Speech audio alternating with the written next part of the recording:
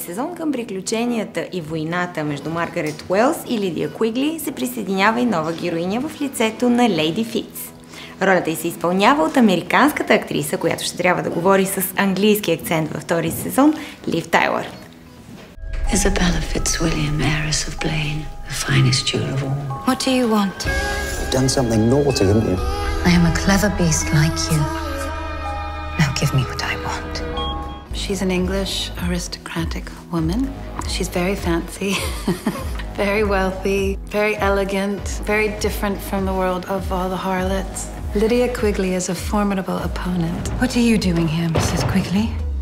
She is aware of something that Lady Fitz is hiding, and so for years she's been kind of coming to her and getting money from her. You must visit Lady Isabella. She is the key. I don't think that Lady Fitz probably wants to harm many people, but I think she might want to harm Lydia Quigley. Persuade them. Which is really hard because I love Leslie Manville and I love acting with her. Thank you. I think that Lady Fitz is so desperate for a connection that's real, and she sees that instantly in Charlotte. The notorious C.W. They have an unfortunate first meeting. She's pressed me to threaten you. Why? Did she hold your secret too? Within minutes, they start talking, and there was just this meaningful connection that they have. I want to destroy Lydia Quigley. So do I. Then we'll be allies. I was really riveted by the world and the period. I mean, being an American, there was so many things I didn't know about. It's another side of history that we haven't seen. What do you want? You friends of high standing.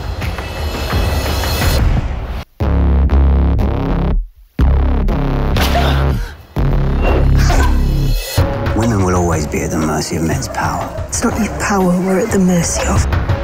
It's your weakness. This could be a house where men go for something different. Lots of exotic. How many men have you had? I'm a harlot. I don't keep count. Rich men think they're untouchable. The being poor is the worst crime you could commit. Pleasure is my business.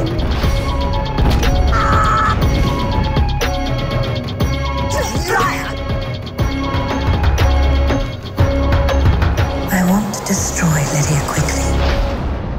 As you wish. Лив Тайлър има същия младежки заряд като в клиповете на Аеросмит и първият филм, в който направи впечатление на света от крадната красота. С харизматичната си усмивка и дълги разпуснати коси като запазена марка, за отрицателно време тя прави поредица от хитове.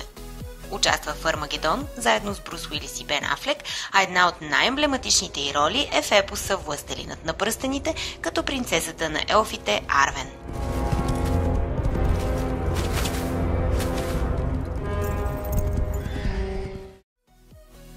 Първата й голяма роля за телевизионна продукция е като Мек Абът в сериала "Останалите". От няколко месеца Лив живее в Лондон с годеника си Дейвид Гарнер и двете им малки деца. Тя има и трето по-голямо дете от първия си брак. I moved to England and I have an English fiance and I have 2 young babies, and I was feeling quite brave for some reason after I had Lula and I moved here, and I thought, I want to give it a go living in Europe and being in England, and I want to work, and so I've got a wonderful agent that I really love, and she came to me with this project. Park's closed today. Really? Why? It's October 14th. Now, nowadays a lot of actresses say that it's very hard to get good parts as a woman. How would you compare Lady Fitz in your own filmography, and is there another character of yours that perhaps has stuck with you longer that you really, really like? I like all my characters. I mean, I've always been relatively picky in that my main goal was sort of to follow my heart and find the projects and the characters and the filmmakers and the writers that sort of spoke to me.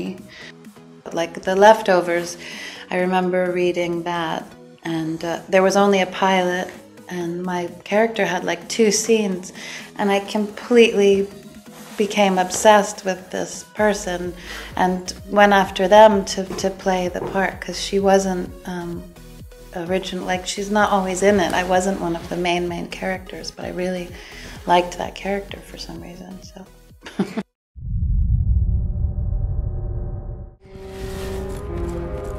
How did your actually choice of roles and characters evolve over the years?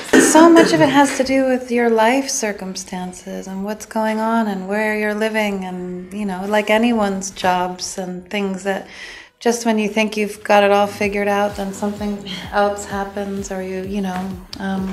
Was it hard to grow up in front of so many people watching and following these choices? At different times, yeah. It definitely, I think that when I first started, I think I was 13 or 14 or something, and modeling and then acting.